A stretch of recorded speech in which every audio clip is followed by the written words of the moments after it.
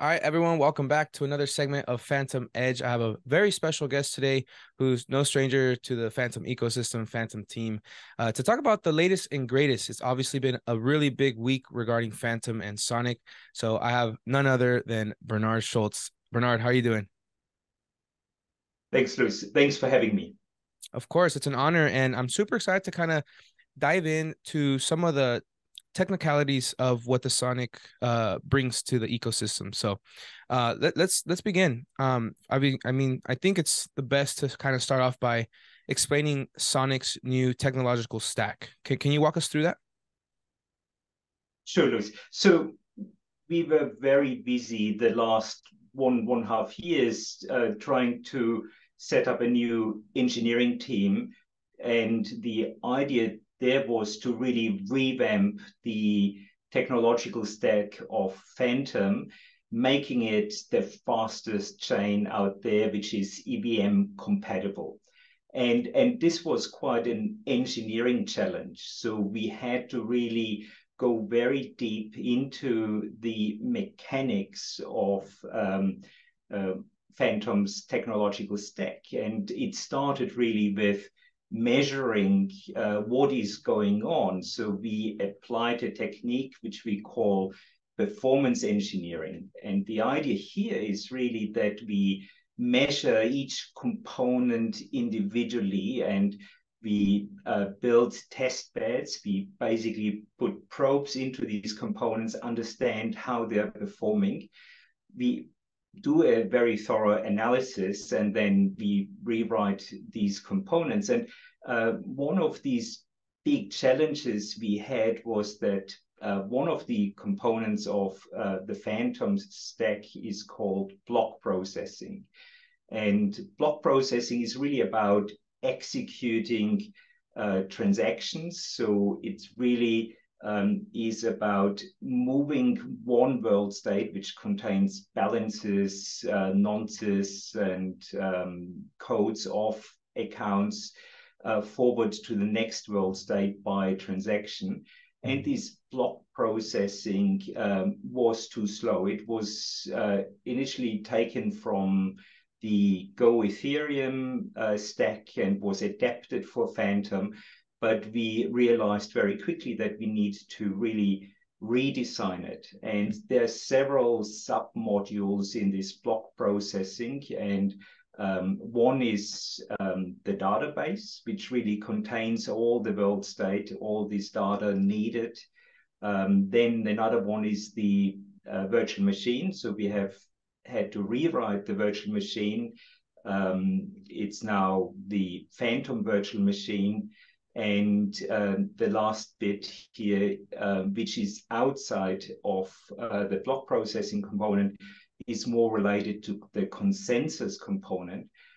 This is the transaction pool, which was simply too slow, and we had to do major changes in the transaction pool to make things really, really fast.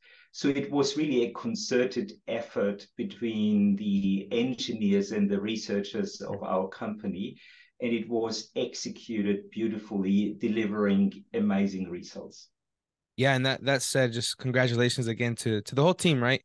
To the whole research team, development team to kind of make it happen this week. So that said, I know you mentioned obviously the last year and and a half has been focused on this. So can you talk a little bit about and share with us like the technical advancements of the FVM, what that brings to the space compared to the EVM you just mentioned?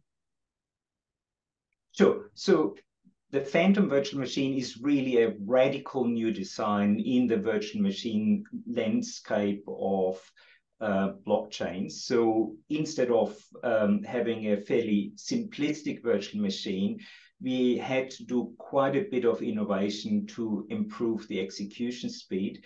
We have been experimenting with different techniques, and the solution we chose was really a solution which sort of required the implementation of a new virtual machine with a different encoding. So it is, our system is EVM compatible, but if you look under the hood, a different virtual machine with a different instruction set does the operation. And how it's done is really that we use dynamic translation. So it's sort of a technique which then translates the EVM compatible bytecode. So smart contracts normally are translated to EVM EVM bytecode. This is how it works in an EVM compatible blockchain.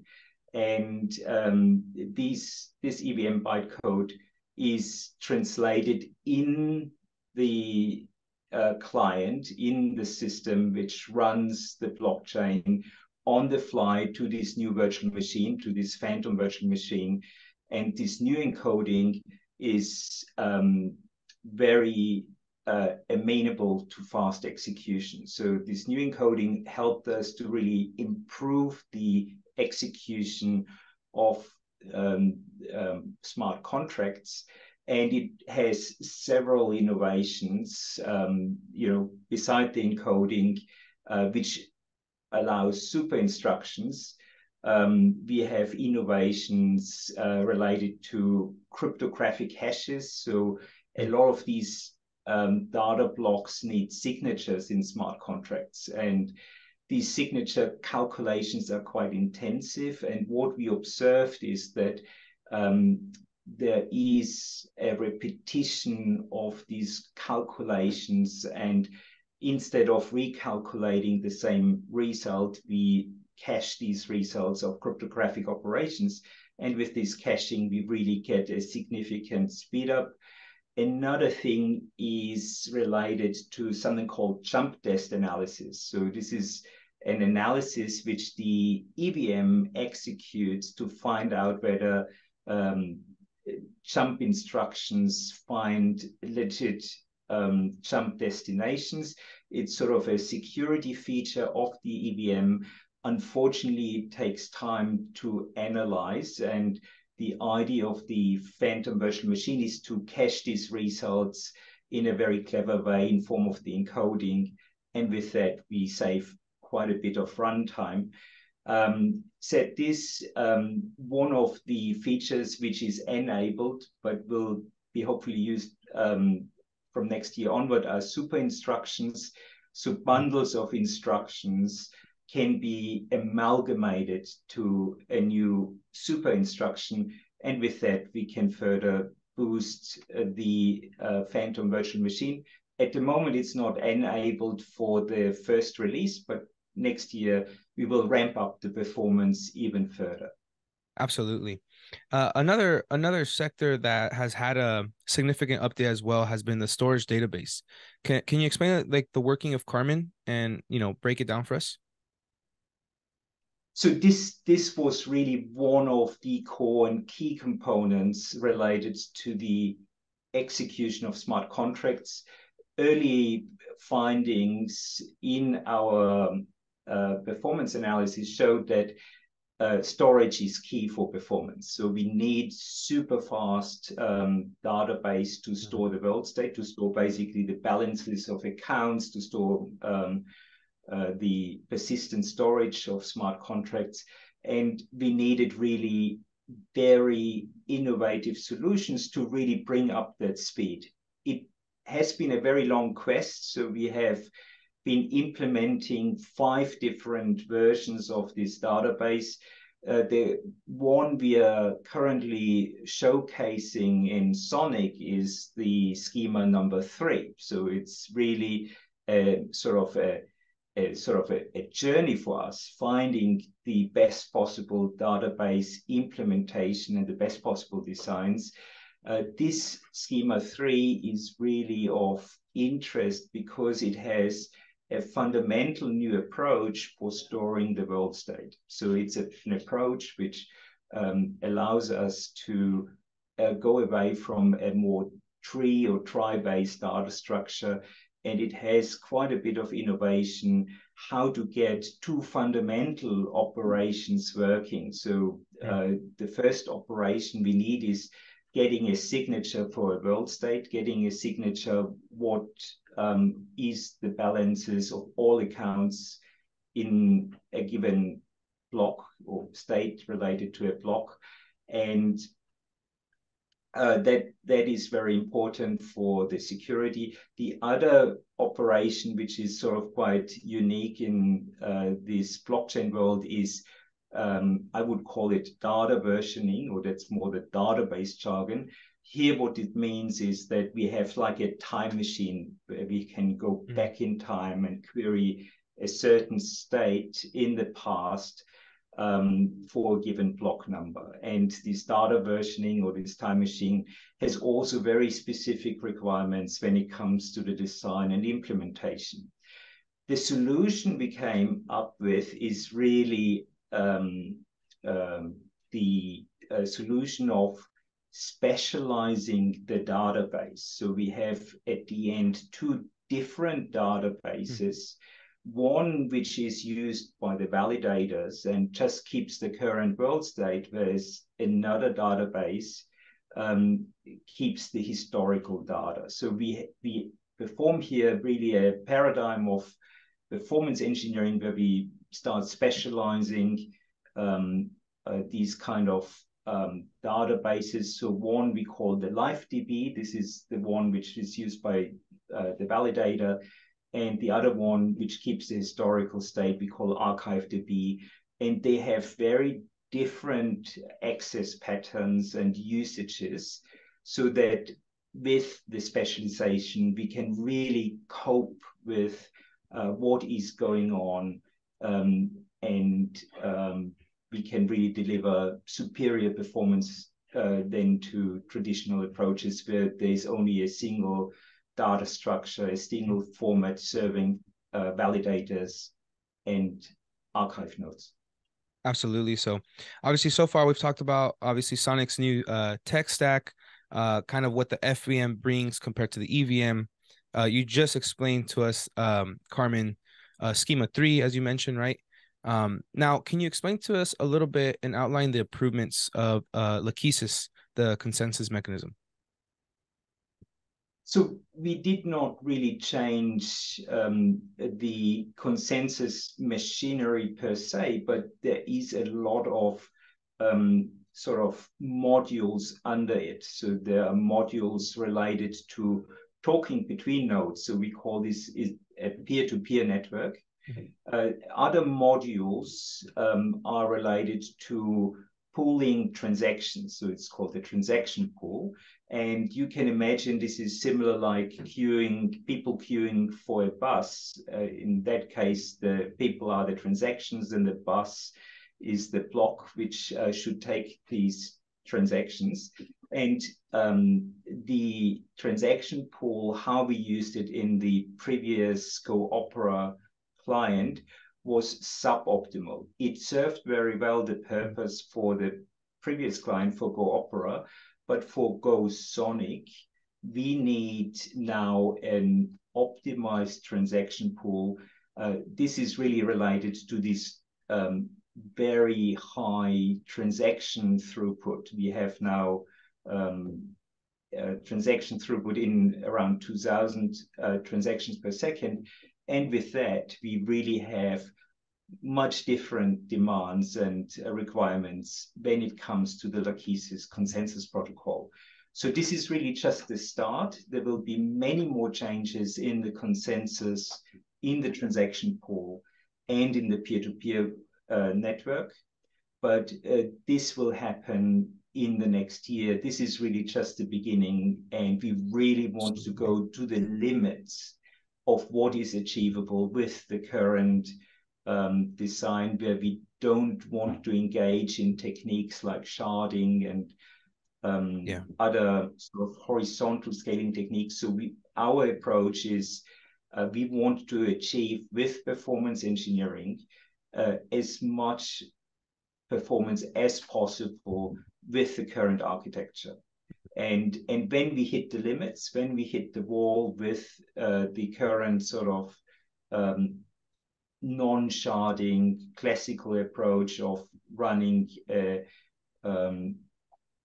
permissionless chain, then we will flip, and that is our approach, at least for the next year.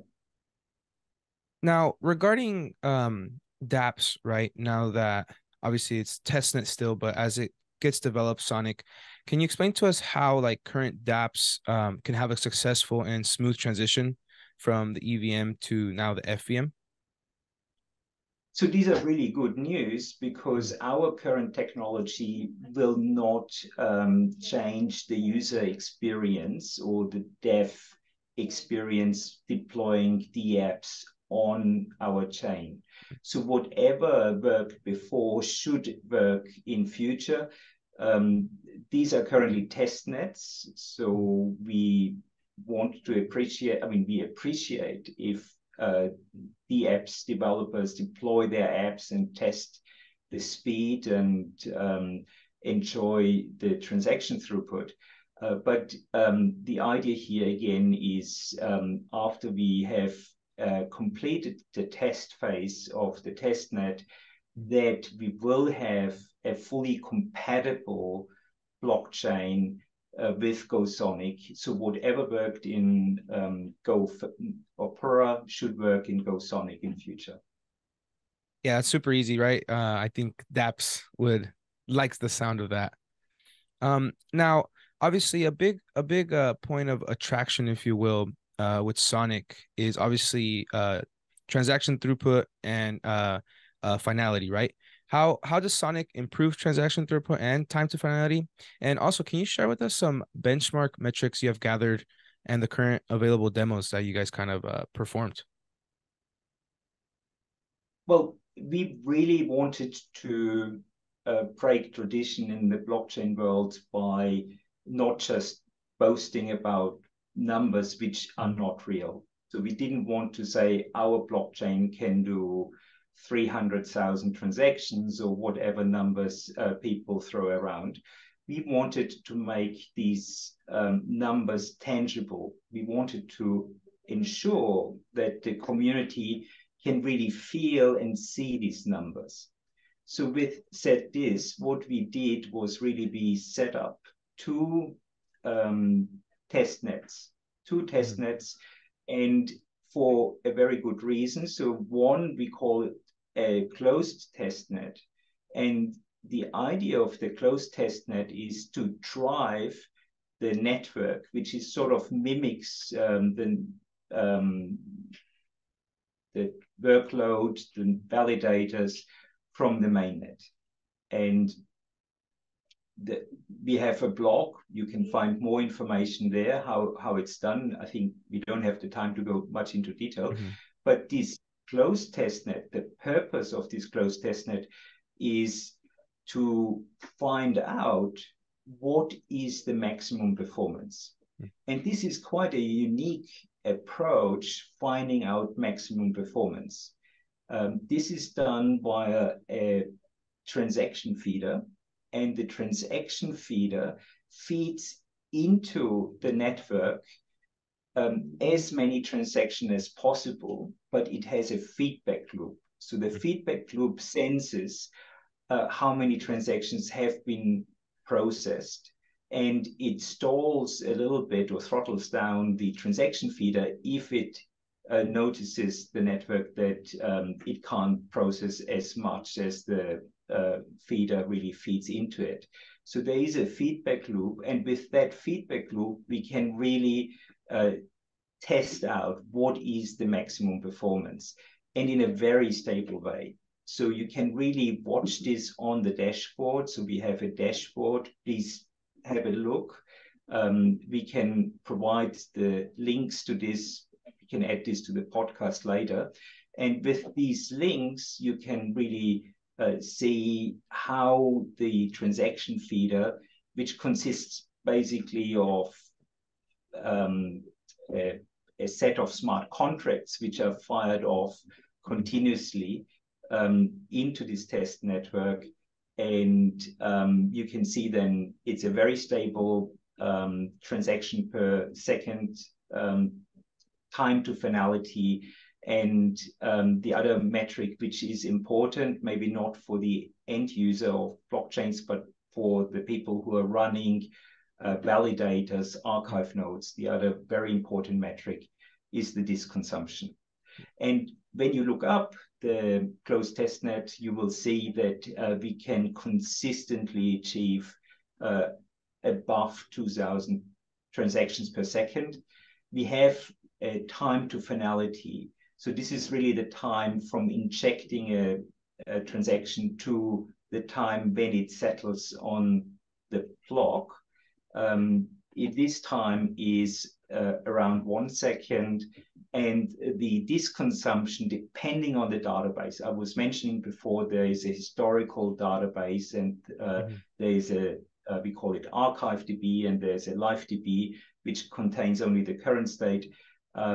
These numbers are also amazing. So if you have the world state in an historical database, in an archive-DB with the old technology, it takes roughly 11 terabyte, and a sort of similar setup in the new technology requires roughly 1 terabyte. So there are big storage reductions going on with the new technology, which really helps the economics of the blockchain. So long-term running validators will be substantially cheaper than what we have at the moment. So this is the closed test network, and we have also an open test network. And the open test network is really to interact with the new technology, so people can really deploy in the very standard fashion their smart contracts. We have an underlying transaction feeder sort of showing activity. So this is around 100, 130 transactions per second of continuous workload, showing that, you know, even with a continuous workload, there is sustained performance. Because of the lower transaction per second throughput, we achieve even a better time to finality. So there is, at the end of the day, a connection between the transaction per seconds and the time to finality. And you see it in the open test network, that the open test network has a much lower time to finality. So this is much better. But the reason here is really that it has a lower transaction per second throughput. We don't have as many transactions there as in the closed network. By the way, we couldn't open the closed network. There is no space for other transactions. This is really the network at its limits. We can't process the public transactions. That's not possible. Just to summarize, the benchmarks are really amazing. We put ourselves on the top of the list with this new technology, and we are very different to other blockchains. We don't write just numbers on papers. We really show demos, show in the demos what is achievable with this new technology. Well, Bernhard, I think it's safe to say that there's a lot of excitement. There's going to be lots of excitement moving forward after this, right? And again, another big week. So I want to thank you once again for joining me today and kind of just walking us through what this looks like from the inside, right? And what this means at the grand scheme of things. So thank you so much, Bernhard, for sharing that time. And on behalf of everyone here too, you know, grateful for the research and development team. Like you said, you have a whole team out there doing all this hard work. So thank you so much, Bernhard. Yeah. Thanks so much. I wanted just to mention, this is really a team effort. It was not me. It was the whole team of engineers and researchers, which really, and the support of the management, which really made this happen. It was not my individual effort. It was an amazing team effort, and the whole team worked like clockwork. So it was an amazing experience for me and everyone involved. And you can really feel the excitement and the energy in the company now, seeing this new technology really coming to fruition at the end. Absolutely. There's so much fuel from this. Like you mentioned, the company's fired up, community's fired up. So I look forward to speaking to you in the future, Bernhard, to see any more advancements specifically around metrics, anything that you guys are observing and things like that. So once again, thank you so much, and we'll talk soon, Bernhard. Thanks so much, Luis. Bye-bye. Bye-bye.